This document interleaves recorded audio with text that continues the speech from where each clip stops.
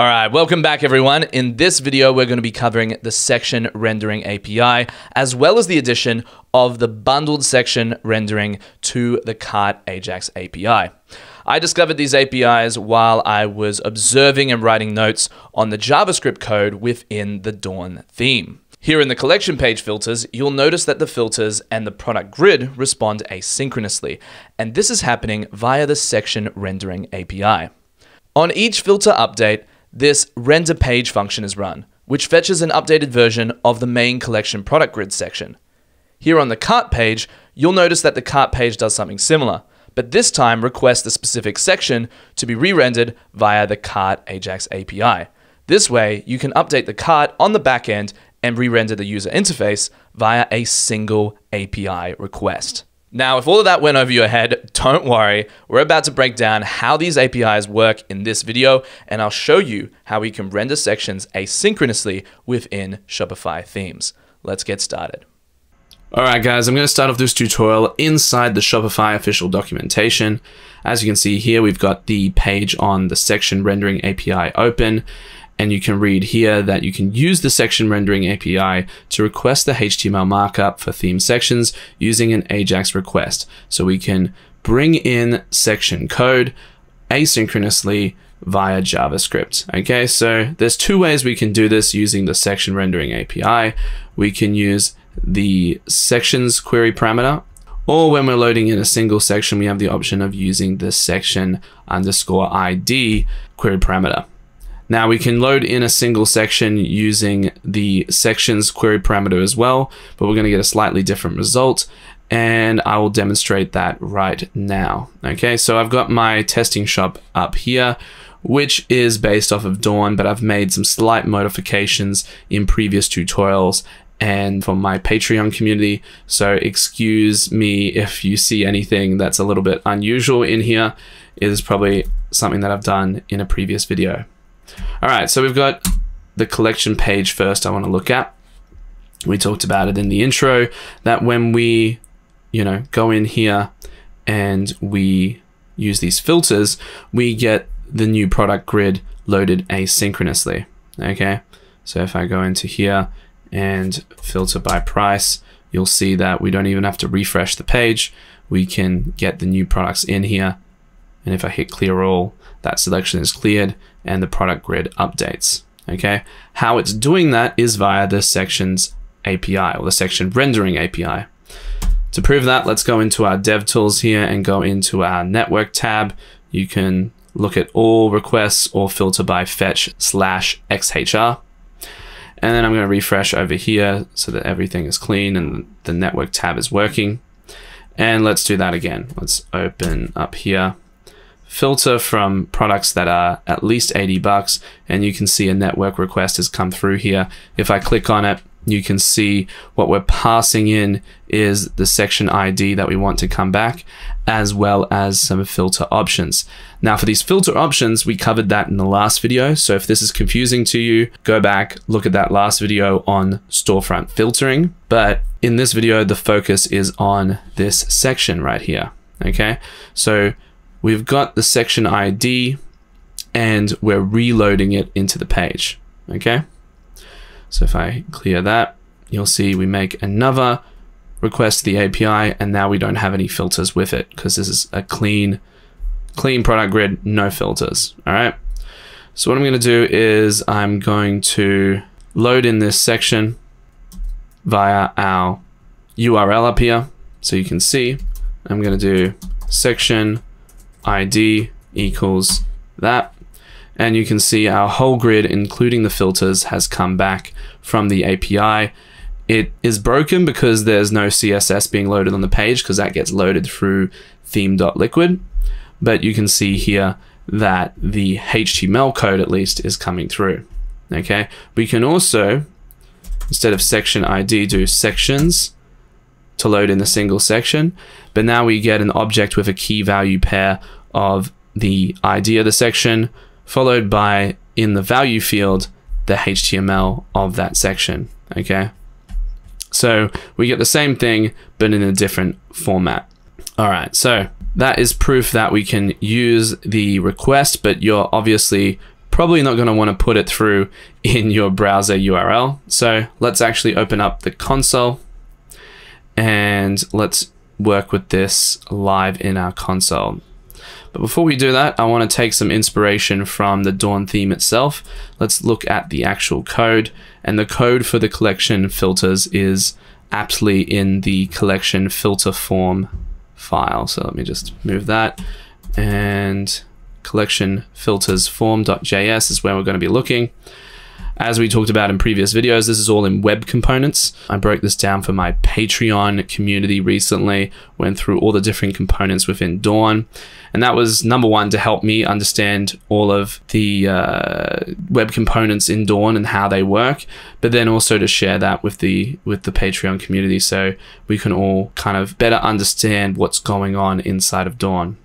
But essentially, this is the component that handles it, handles the filter form.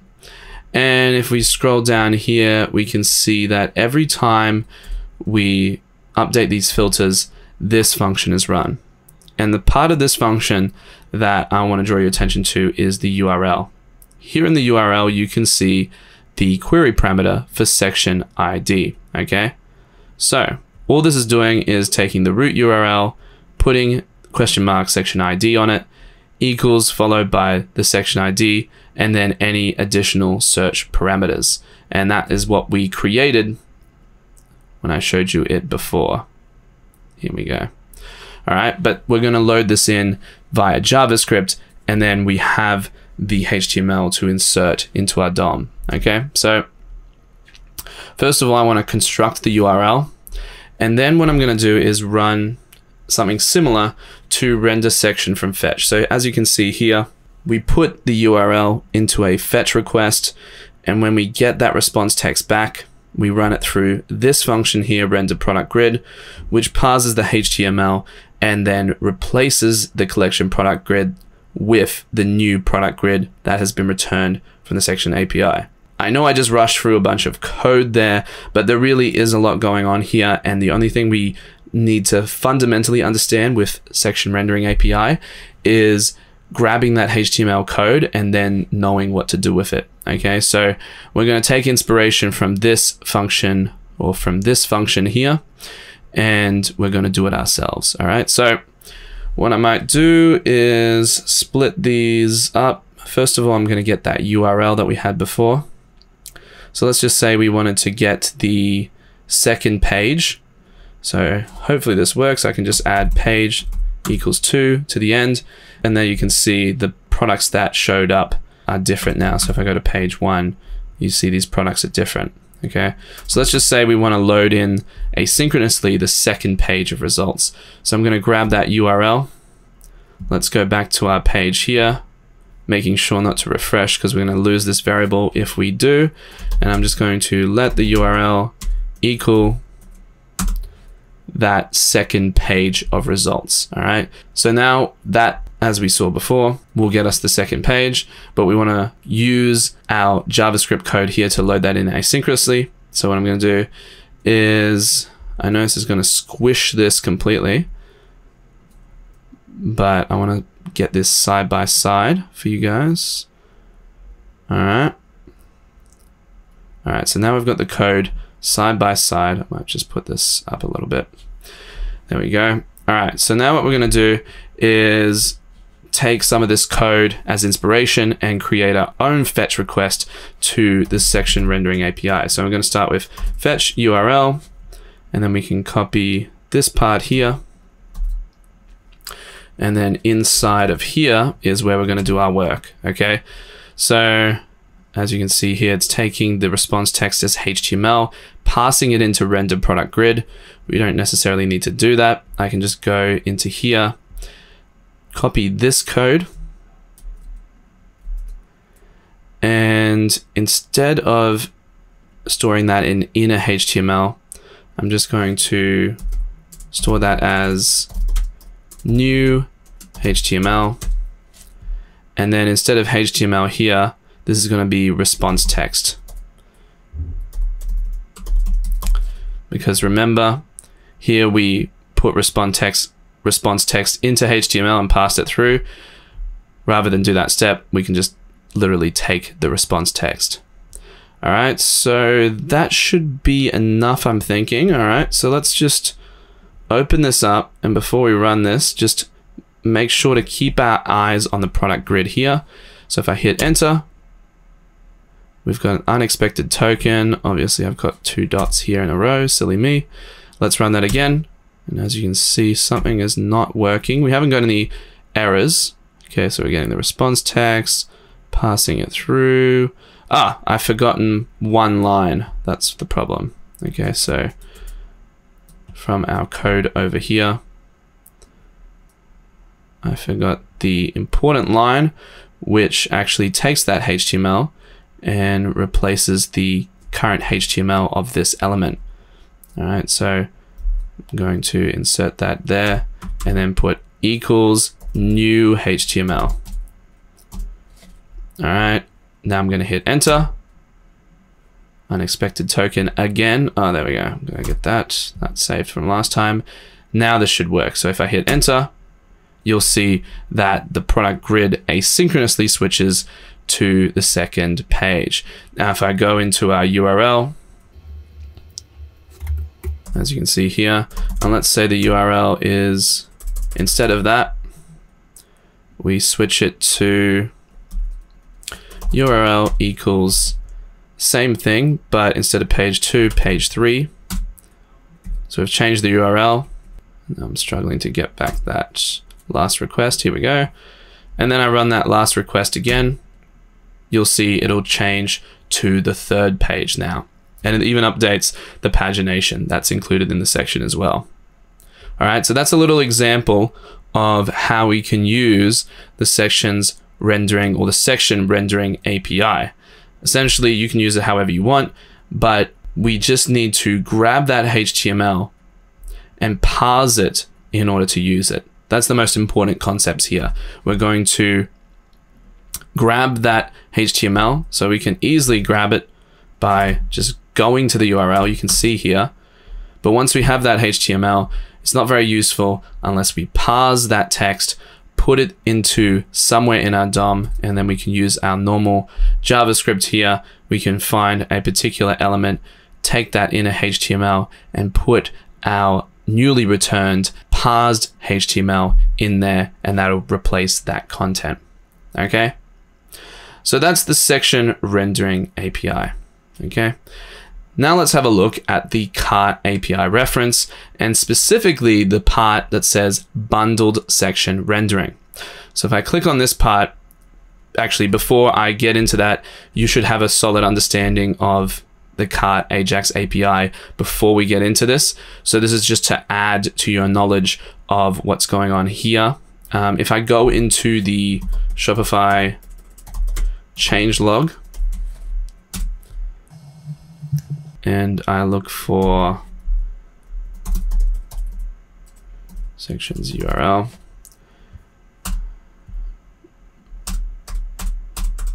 Oops, wrong one. How did I find it before? Bundled section rendering. So it's mentioned twice in this changelog. Initially, when Online Store 2.0 was announced, they added something called bundled section rendering. And then the update that happened in November 19 is around sections URL. So we'll get to that. I'll come back to that in just a second. But to give you some context here, this is a new thing in Online Store 2.0. The Cart API obviously has been around for a while. So I hope you are across the Cart API already. If not, probably go look into that first. But if you're ready to look at how you can add bundled section rendering to what you're already doing with the Cart API, just need to click down to here, to this area, and as you can see, in terms of how we would usually do it, we'd send this items array, but then we can also send a string of the different sections we want to return with our API request. There's also this sections URL parameter. All right, so the sections URL parameter identifies the section that you're coming from. All right, so that was what Shopify had changed up here in November 19. It said it operated in the context of cart when no specific sections URL parameter was set. Now the sections URL isn't set sections are rendered in the context of the current page based on the refer HTTP request header. So the behavior of sections URL remains unchanged, but the default is changed now. It's going to be set to wherever it was loaded from, not necessarily the cart context by default. Okay, so again, this sections URL thing is not super important. The important thing is, if we go back to here, is this part here where we send through the list of sections. And then the other important thing, obviously, is what we get returned from the API. Now, if we use Dawn as our reference again here, the page I'm looking for is, of course, the cart page. And as you can see, when I change the quantity here, this whole section reloads asynchronously. I've obviously got some JavaScript consoles over there, but just ignore that. If I go into my network tab, you can see we're triggering the change.js endpoint. So if I hover over it, I think, here we go. Yeah, so it's very small text there, but you can see /cart/change. And if I look at the payload, you can see here the usual payload. We need to pass through what line or ID we are changing, what we're changing it to in terms of quantity. But now we're also passing through a list of sections to re-render, and then the sections URL, which is basically where is this request coming from. By default, it's /cart anyway, so you can leave that out if you want, if you're working on the cart page. All right. So if I go into view source here and then copy that, I can copy the exact payload, which I'll do in just a second. But if we go into the code for that, so let's switch over from collection-filters-form, and we're looking for cart.js. Okay, this one possibly, well, this one and the collections filter form are probably the two most complicated JavaScript files in the Dawn theme. So don't be too disappointed if you can't fully understand what's going on here. But again, we're going to talk mainly in the context of these two APIs. So here we have this function that returns an array of all the sections that we need to re-render. I'm not 100% sure why it needs to be in a function, and I'm not 100% sure why it needs to pass through these other things as well, because when we actually start to use it, or when the Shopify actually starts to use it in the Dawn theme, let's just see where that is, get sections to render.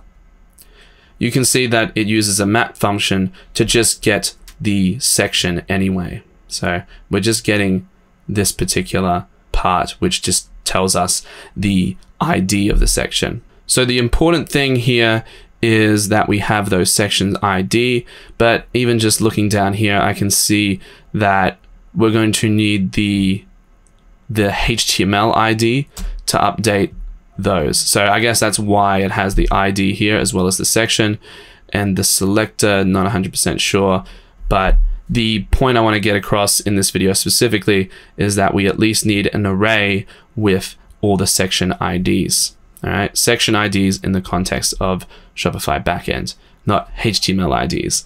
I know that might sound like a confusing distinction there, but the HTML ID is what we use to identify it in our DOM, and then the other ID is what we use to identify it in the Shopify backend. All right. I'll stop talking, otherwise I'll just complicate it more, but here you can see what we're doing here is we're constructing a body to pass through in this fetch request. The cart change URL, this is a dynamic value that basically is just cart/change, so we don't really need to overthink that there. Fetch config is a global function that will return an object for us. If I am to look that up, for instance, you can see it's in global here, and it just returns this object. And then the body is what we set here. So this kind of looks complicated, but it's not really. All we need to do is put in the URL or the endpoint as the first argument, and then our config and body for the second argument. Then we're going to handle the request. And as you can see here, we parse what comes back, and then we start to modify the page. Okay, so we're not going to go into detail about how it all works specifically in Dawn, but what I want to do is recreate this a little bit. So kind of like what we did for the collection page, do that for this cart page as well. Okay, so we've got currently the quantity of 2. All right, so let's what I might do is I'll look at view source, I'll grab all of this, and as you can see here, the quantity is 1. So if I run this or send this to the Cart AJAX API, theoretically, it's going to change my quantity of this line item to 1. Okay, so we're going to head back into the console with that object copied, and let's recreate that request. So again, I'm going to squish up here and look at this. And what I'll do is I'll store that. So I'll call that body. Let's do let body just in case we need to change it. And there we go. We've got an object now for the body. Actually, it wants up here, it's stringifying it, so we better do that. So instead of having that, we'll do JSON.stringify. All right, so now whoops, I forgot to put in the actual variable name. We're letting body equal that. And then if I go body, you'll see we have a string that represents that JSON object. Okay, so fetch config is a global, so we can easily just call that, and the routes.cart change URL is simply the endpoint that we saw here, which is cart/change. All right, so if I go back into here, we've got our body variable set, and then I'm going to run fetch. All it is a string cart. Let's do it. It's cart change. And then the next argument is we're just going to copy this. And in fact, let's copy all the way down to here.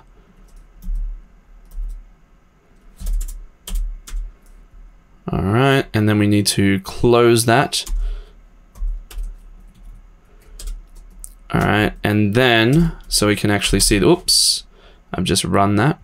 Actually, because I've just run that, that's going to have changed, oops, sorry, I have shortcuts for snapping, but I'm using a smaller frame for this video.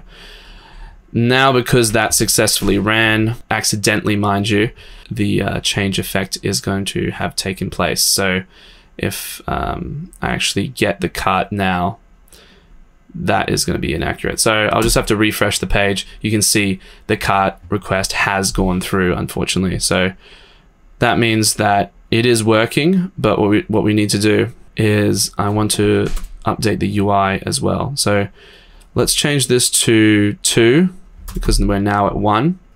Otherwise, it's not going to be a change.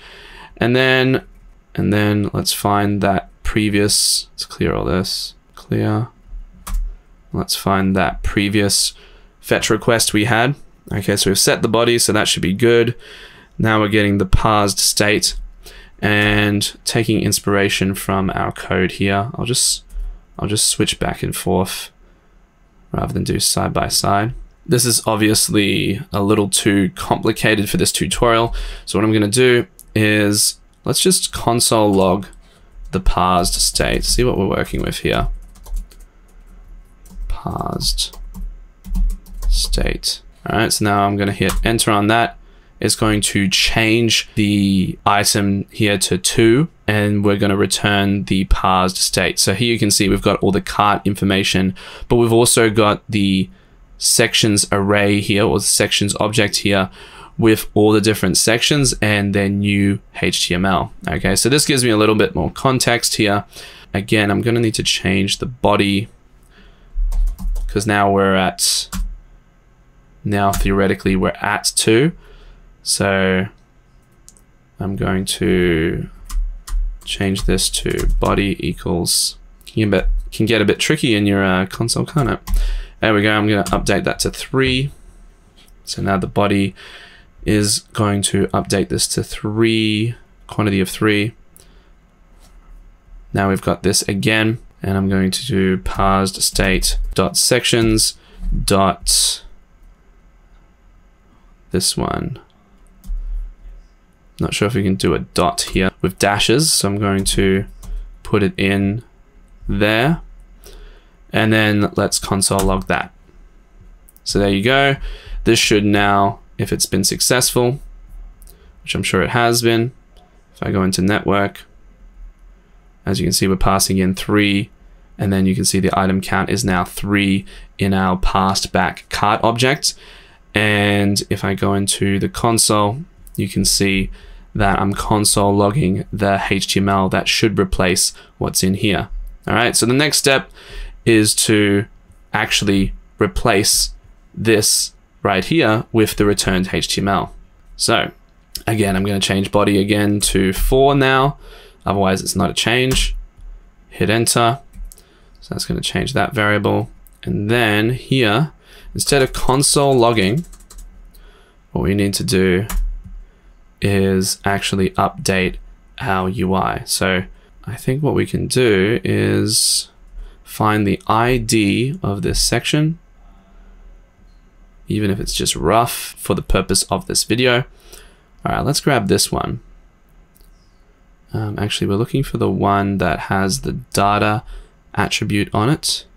Here we go, data ID cart items. Okay, here we go. So we're looking at this one. I'm going to go back into the console here, and then I'm going to do documents get element by ID.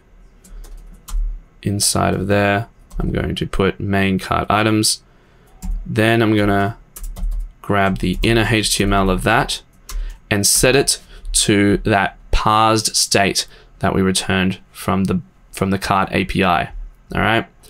So fingers crossed this works. If I hit enter now, you'll see, and it's a little bit dodgy because now we've got your cart and continue shopping duplicated. We need to remove that from our requests or from our code as well. But now you can see our page asynchronously updated with the correct quantity now. And if we wanted to verify that quantity, of course, we can either refresh the page. So there you go, you got 4, or we could make a request to the Cart AJAX API. And that's about it. You can see that it's refreshed here. So that's what's happening behind the scenes when you click on this. It's all happening here. You can view it in the network tab. There's a lot that's going on inside of Dawn, but the main point I want to get across in this video is that we can now re-render sections using the Cart AJAX API and this section rendering API.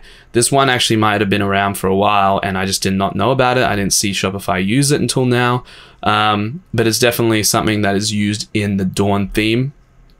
And then this one is definitely something that has been new to Shopify since Online Store 2.0 came out. You can see it in the change log here when Online Store 2.0 came out. So yeah, hopefully you guys have learned something new today that you can take into the field and use in a future project.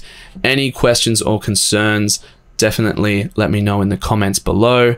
And if you wanted to get more support on your Shopify theme development needs, obviously check out shopifythemedeveloper.com. That is my mastermind community for people that are all focused on learning this specific area of Shopify theme development. So definitely check that out if you want to go deep on this and get support from me and other community members. Until next time, guys, happy coding, and I'll see you on the next video.